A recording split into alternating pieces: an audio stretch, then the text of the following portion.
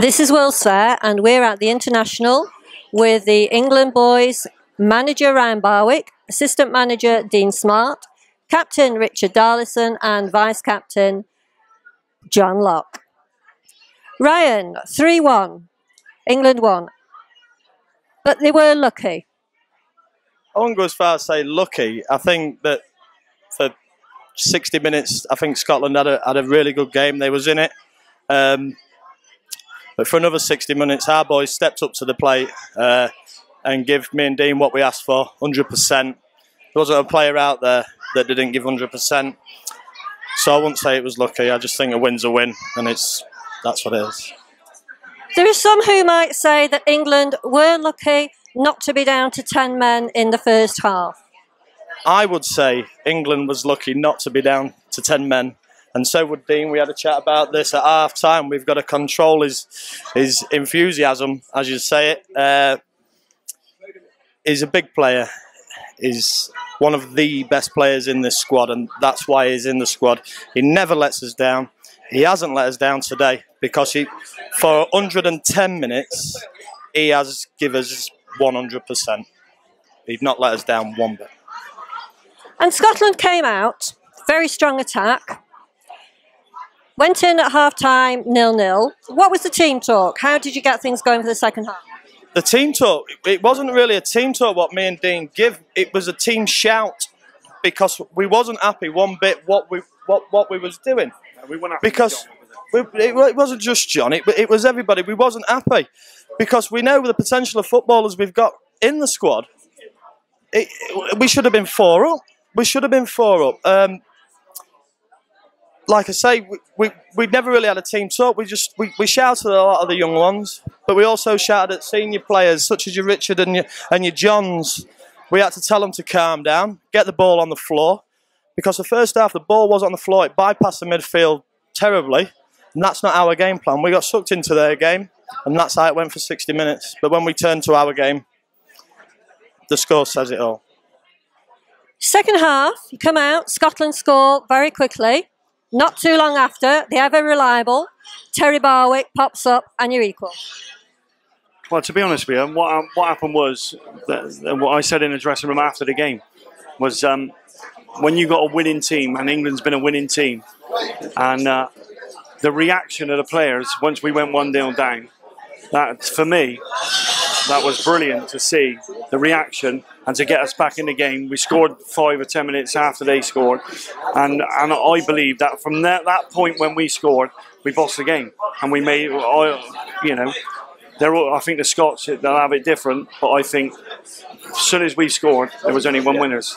There was only one winners, and you know, John got sent off in the second half of extra time. But there was only 10 minutes to go, and just before that, we missed a couple of clear-cut chances. Darlow had well, I think it was more difficult for him to miss, to be honest with you. He done well to put it over the bar. And John put one over the bar, which maybe he should have scored. And, you know, we had a goal disallowed. You know, I believe that the best team won the game. I think the players believed in themselves. We talked about the belief, and the big players come to the front with Terry Barwick. I think, you know, I said to him, be patient. I said to him this morning that when he rolled up at the team hotel, that it's going to be a little bit different today compared to what he's been used to. Because they've had it all their own way, England, in recent years. And I think that's 9 on the trot now. But I knew it was going to be different because it was pulled together so quickly within 2 weeks, and you got to thank John and Darlow for that. And to be fair, you know, my involvement has been down to them really. And I asked Ryan, you know, that obviously Ryan come back into the fray, and I said to Ryan, do you want me to carry on with some involvement? And he said, yeah, you know, he want me to be here. And you know, I've tried to back him the best I can, and tried to big the players up as big as we can big them up, you know what I mean? And I just feel that, you know, this international got to carry on. It's down to these guys, John and Darlow, why it's gone on this year.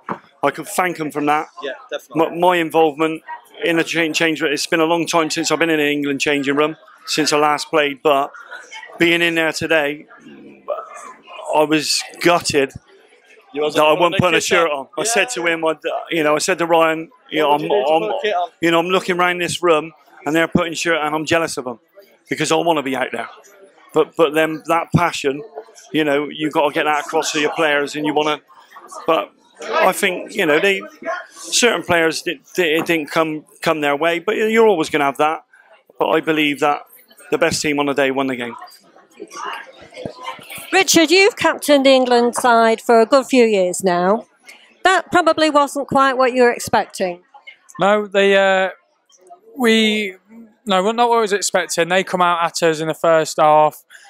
It took us a bit of time to settle the game down. When we got settled down, we started to play a bit. They scored early on, which I think really gave us a kick up the backside with them scoring.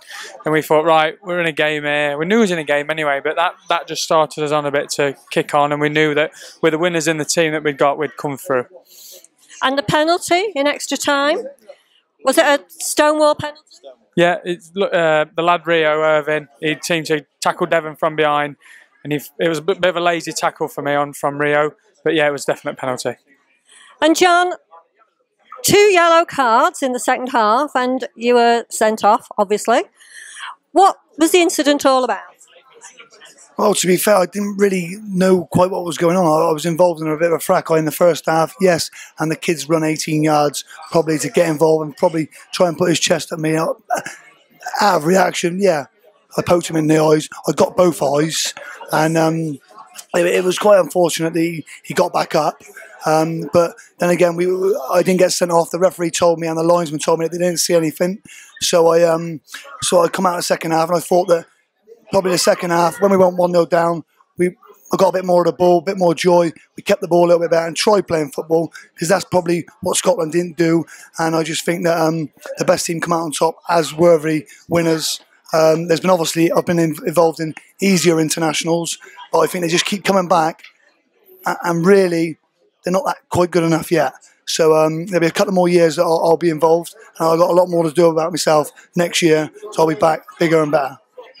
Well, England-Scotland internationals are always passionate matches. Everybody goes out to win, and they give everything. And you, it has to be said, are one of the most passionate players on the pitch. You are very determined to win. So sometimes tempers can get a little bit beyond where they should be. Yeah, you're 100% right. And if I'm honest, on another day, maybe I could have got sent off, and I probably was, not really as experienced England player now. I don't think that was the right thing to do today. Yeah, I got away with it, as probably people's got away with other things in the international, but I just think I'm a born winner, and I don't like losing, and that's what I don't do. And Richard, you've got to be proud of the boys. Can you do the same again in Glasgow next year? Yeah, more than ever. We'll go up there again. It's going to be our 10th year if we win next year. So we grew up there, full squad, and look to win it again. Then, yeah, we're really looking forward to it already, to be honest. Ryan, you were manager of England for 4 years. You retired. You're back again. Picked up where you left off. It's just what I do. I'd like to thank John Locke and Richard Darlston. I think they've helped me out a lot. I was ready for quitting this year. I didn't have time, bit of personal stuff and bits and bobs. These boys have stepped up, said to me, come back, look, get in the dugout. We asked Smarty to come along. Big presence because he's done it, and he was one of the best.